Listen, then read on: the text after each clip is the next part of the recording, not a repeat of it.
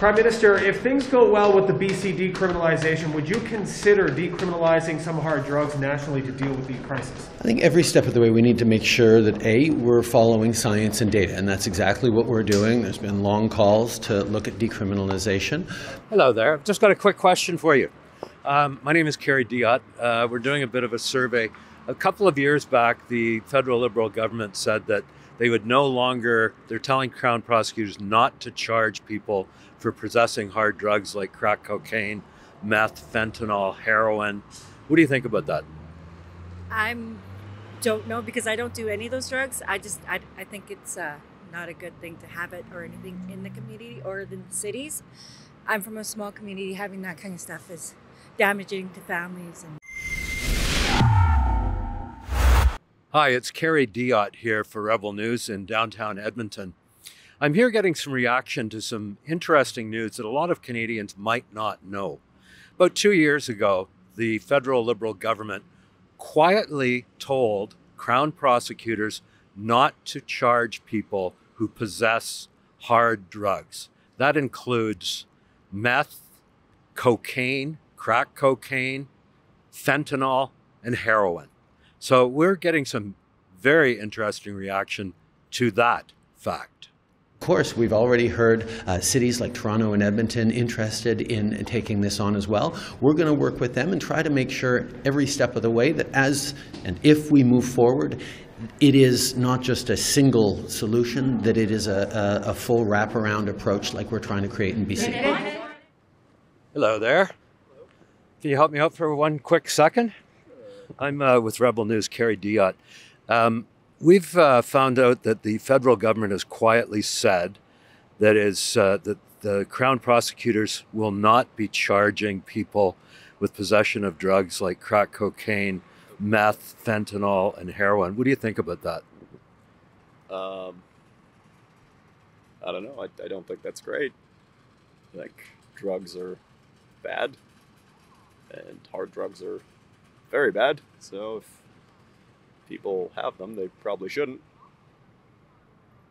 That's that's all I have to say about that. How does that make you feel that they're doing that?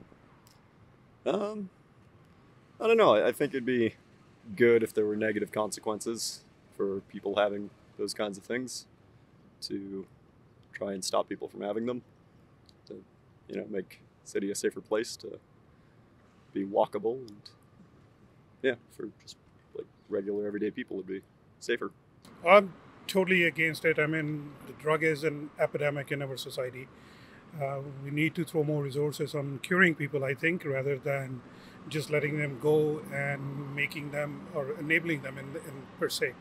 So that's what all I have to say on that. Well, it's a difficult proposition, but I don't know, it's hard to say. I feel conflicted about it, actually, because I know that there are some good reasons for it, but I also know that it can be problematic. So I honestly can't say definitively one way or the other how I feel about that, but yeah. I don't know, because I don't do any of those drugs. I think it's not a good thing to have it or anything in the community or in the cities. I'm from a small community. Having that kind of stuff is damaging to families. Well, I'm from Norway, so it's difficult to say. I really haven't followed the process here. Sorry. What do they do in Norway? Well, all drugs are legal in Norway, so it's a really different setup. Okay, well, welcome to Canada. Thank you. Be honest with you, I'm actually taking a course in college dealing with addictions and mental health. So I'm going through that same recovery.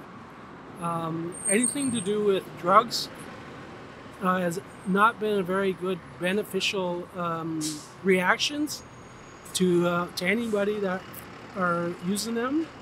And I believe the stronger the drugs that come out, the more troubles we're going to have with mental health and mental abilities and disabilities, working with people that are trying to get off the drugs. And I think the most important thing is that they have resources. And for myself, I am a person that doesn't really take too much to drugs. I've been experiencing them, but they have led me nowhere but to a place where I have to go and return. So I do not have much understanding in a lot of drugs, and that's the reason why I think I don't think too much about where it's coming from, but how they're looking after it. And with other types of drugs like psychotic medication or mental health, we're trying to find a way to make it a little better for like myself, who's been on it for 25 years. I would like to have a remission, and I would like to sit down in the next little while and find out and make a decision what is the best thing to do, because this is related to my own addiction over the past 20 years, where I've actually been sober, actually with addictions, not so much alcohol but drugs, and this medication was for that reason. And right now I am trying to get off and find out if that's something I can do in the community and with others. You know, like different people, they get involved in those kind of stuff. So they either have some problems that they have been using it for exposed for quite a long time. So I think they should be able to, to charge each individual, not just like if you have that and then we are going to charge you, or blanket that not all of people who are using that kind of stuff, then there will be no consequences. So I think it is very harmful to everybody and their families and even the person that is using it. So I think,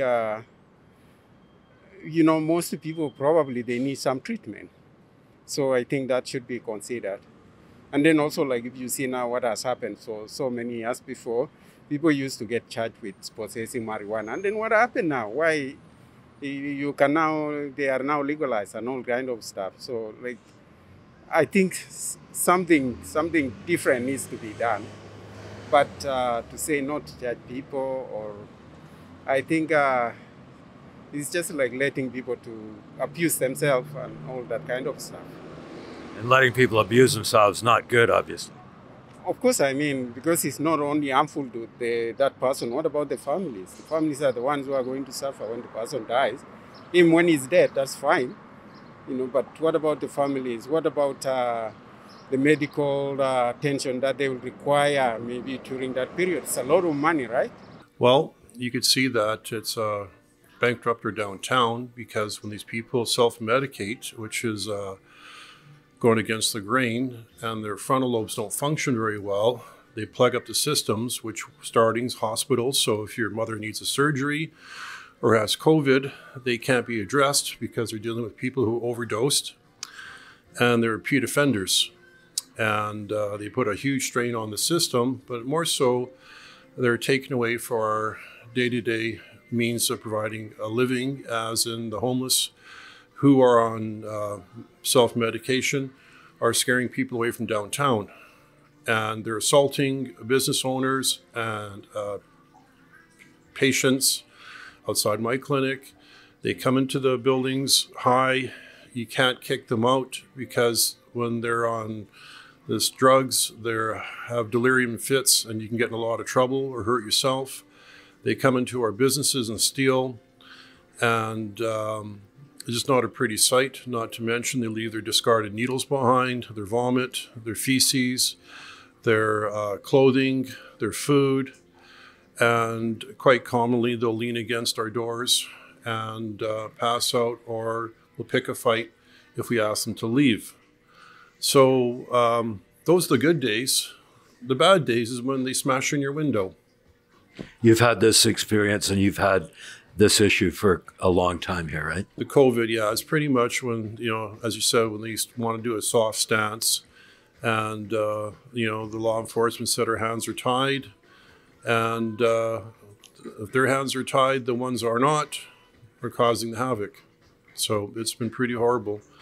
We've lost a generation almost with the pandemic and the crime that flourished with it.